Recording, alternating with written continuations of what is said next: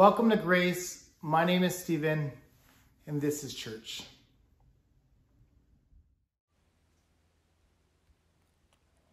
Second Timothy 4, 6-8 and 16-18.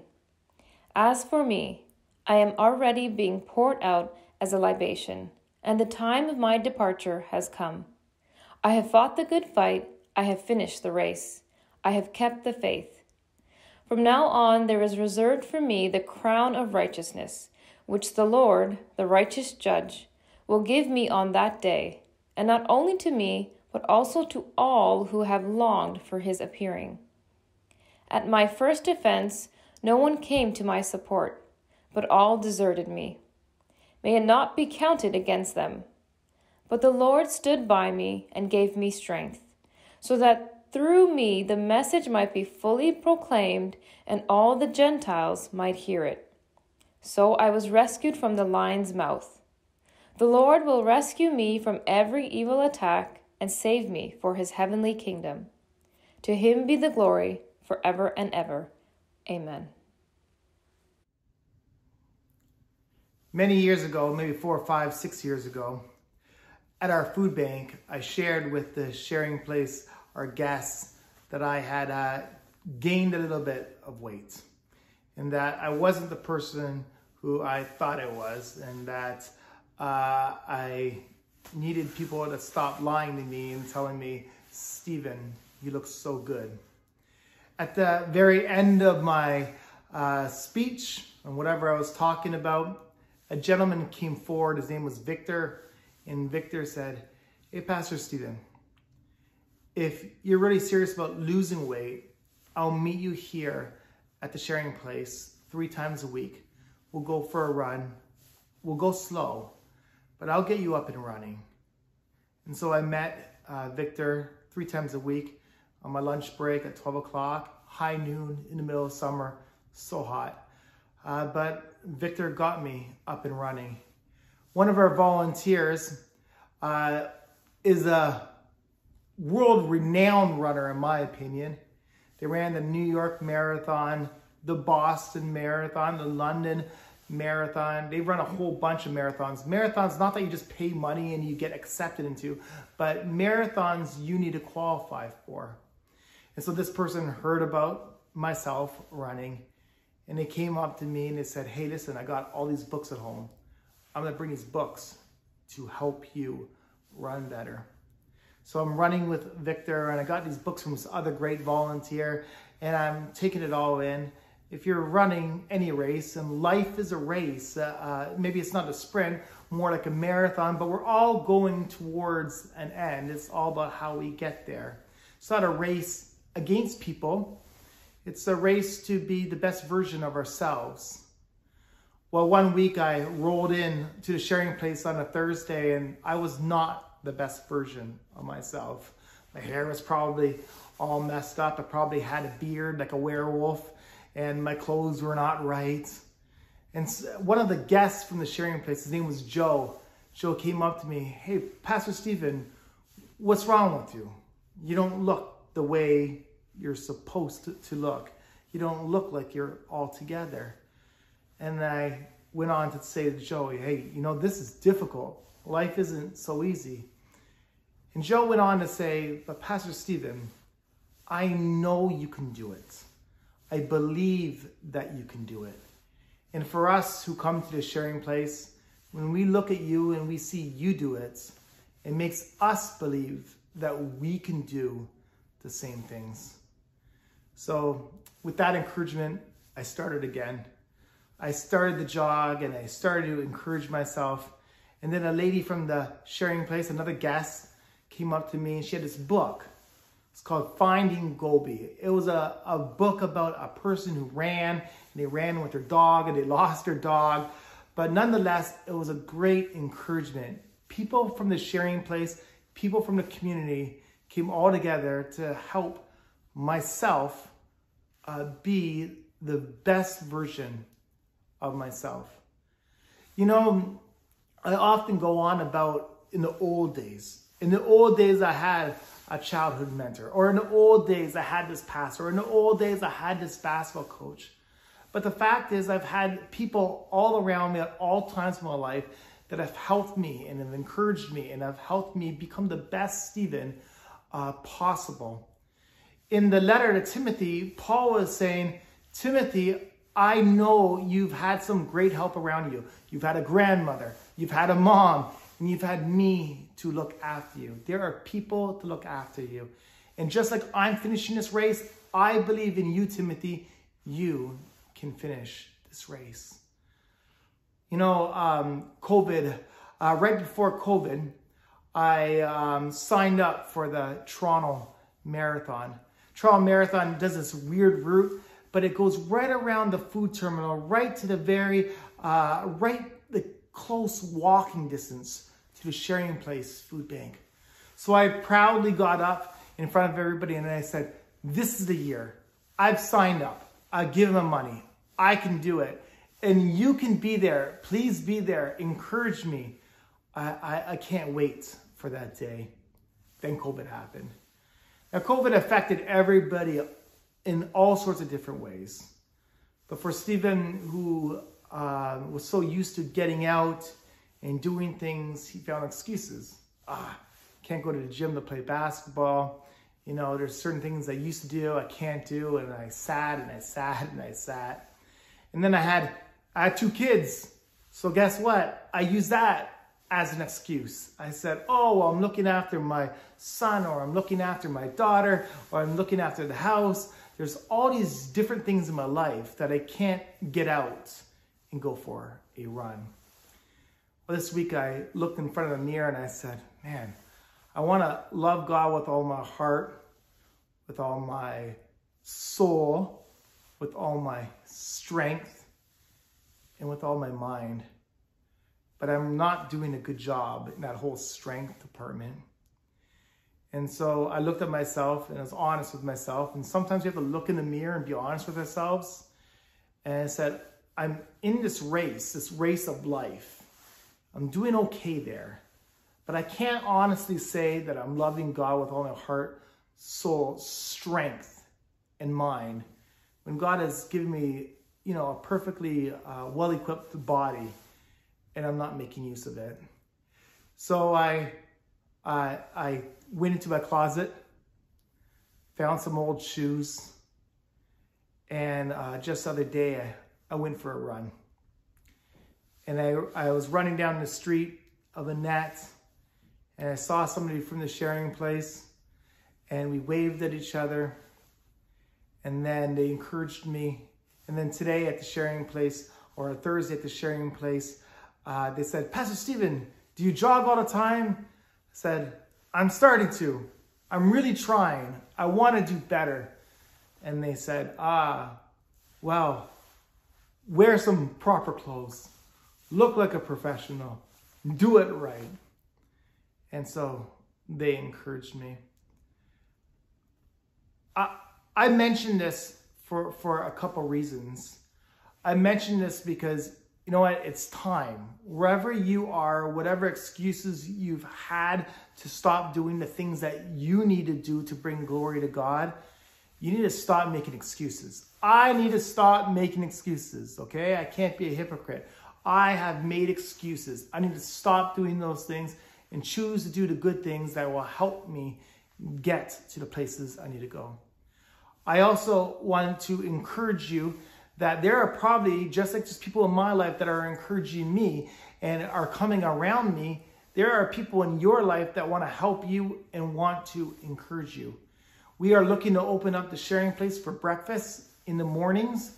And I hope that if you are in need, that this is a place that you can come and you can find that same encouragement that I have found. Perhaps it's a place that you want to volunteer at. Then finally, I want to say, you know, whether we like to admit it or not, we are running a race. It's not exactly a sprint. It's not a 100-meter dash, and it's not a 400-meter or 800-meter. It's actually even longer than a marathon. But we are running a race. And the question is not if we are going to run the race, but how we are going to run the race. Now, It's my goal. I always say week after week after week. God just wants you to do your best, right? Like, I don't think we're believing in an angry God throwing lightning bolts and, wants to get back at us. But God just wants to see us doing our best. Now, for me, this is my conviction. My conviction is that I am not doing my best in this area of my life, and that God has put people around me in order for me to do my best. Well, what is in your life that in theory you are not doing your best at? I just want to encourage you, it's a long race. Whatever that goal is or whatever that thing is, it's not too late. You don't need to wait for New Year's Eve to make a resolution. Today can be that day. This is Grace. My name is Stephen, and this is church. What did Paul mean when he said he had finished the race? I have finished the race is the second clause of 3 within a passage written by the Apostle Paul to Timothy. I have fought the good fight. I have finished the race. I have kept the faith. 2 Timothy 4:7. The apostle wrote these words near the end of his life. These 3 statements reflect Paul's struggles in preaching the gospel of Christ and his victory over those struggles. In the first century, the Romans celebrated both the Olympic Games and the Isthmian Games. Competitors would spend up to 10 months in arduous physical training. Because the Corinthians were very familiar with these events, Paul used the games as an analogy for a believer's life of faithfulness. He wrote the church in Corinth saying, "Do you not know that in a race all the runners run, but only one gets the prize? Run in such a way as to get the prize. Everyone who competes in the games goes into strict training. They do it to get a crown that will not last, but we do it to get a crown that will last forever." 1 Corinthians 9:24-25. Paul's exhortation is that believers should be as focused and dedicated as those ancient runners in the games. Our motivation in serving Christ is much higher. We run not for a temporary crown, but for an eternal one. In his letter to Timothy, Paul is not commending himself for having run the full distance. Rather, he's simply describing what the grace of God had enabled him to do. In the book of Acts, Paul says these powerful words, "I consider my life worth nothing to me, if only I may finish the race and complete the task the Lord Jesus has given me, the task of testifying to the gospel of God's grace." Acts 20:24. So, by declaring, "I have finished the race," Paul is telling Timothy that he had put every effort into the work of proclaiming to all the gospel of salvation. He had completed the course set before him. He had left nothing undone. He was ready to cross the finish line into heaven. In a race, only one runner wins. However, in the Christian race, everyone who pays the price of vigilant training for the cause of Christ can win. We are not competing against one another, as in athletic games, but against the struggles, physical and spiritual, that stand in the way of our reaching the prize. Every believer runs his own race. Each of us is enabled to be a winner.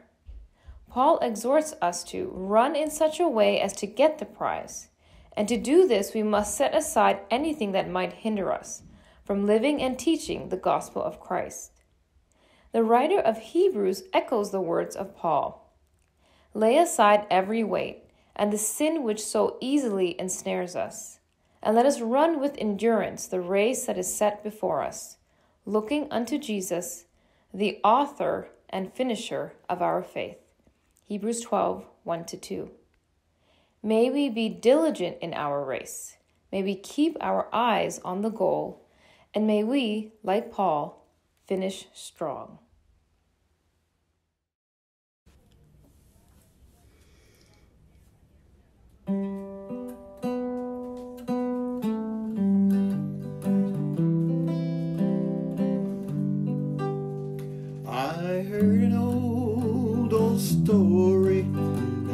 Savior came from glory, how he gave his life on Calvary to save a wretch like me.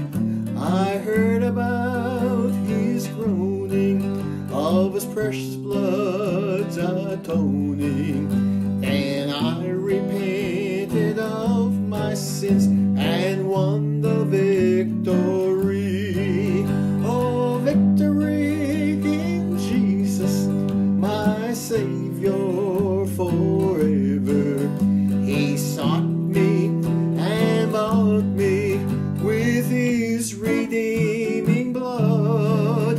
He loved me ere I knew him, and all my love is due him. He plunged me to victory beneath the cleansing flood. I heard about his healing, of his precious blood revealing, how he made the lame to walk again and caused the blind to see. And then I cried, dear Jesus, come and heal my broken spirit. And somehow Jesus came and brought to me the victory. Oh, victory in Jesus, my Savior forever. He sought me and bought me with his redeeming blood. He loved me ere I knew him, and all my love is due him. He plunged me to victory beneath the cleansing flood.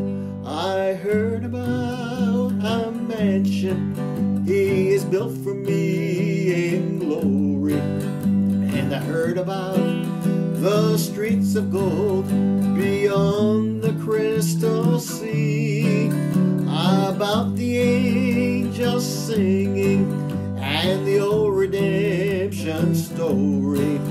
And some sweet day I'll sing up there the song of victory. Oh, victory in Jesus, my Savior forever.